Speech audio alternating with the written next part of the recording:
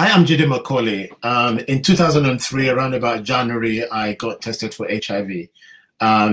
It was a bad time for me when I found out the result was positive.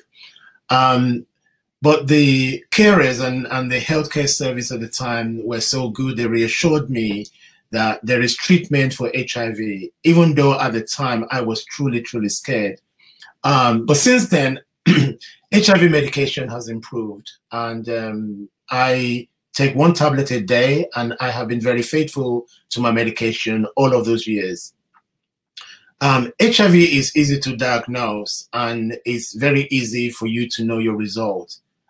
You can get an HIV testing kit sent to your home, and you can carry out the test yourself in the privacy of your home and find out the result in about 15 minutes.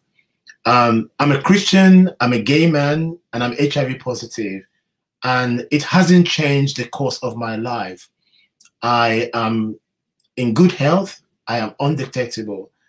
An early detection of HIV is very crucial for many of us, and I think that is important at this time in age. And I think that with many things that's happening in our world today, it is important that you look out for your health and look out for the health of your loved ones. Thank you.